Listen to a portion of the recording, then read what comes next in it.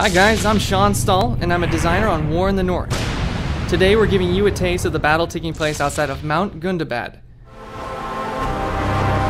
Our three heroes are entering this harsh environment because it's rumored that Agendour is amassing a great army within this ancient stronghold.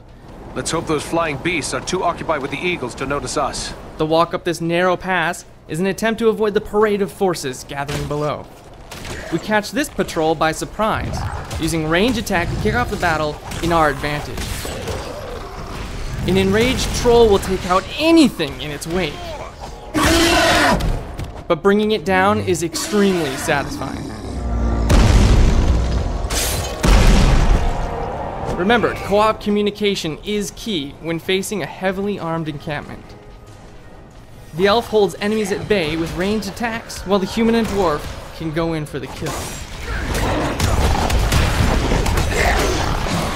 As our fellowship makes its way along the ridge, the size and scope of the growing army becomes clear. Look at the camps below. Orcs must be gathering from all across the north. The threat is even greater than we feared. Combat on Mount Gundabad is marked by severed limbs and the sharp contrast of blood on snow. A brutal finishing move ensures that this orc won't get back up.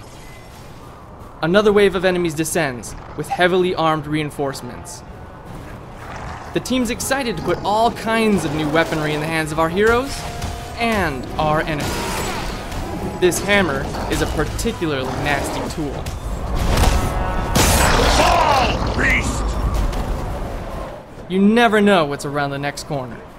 Our way is barred.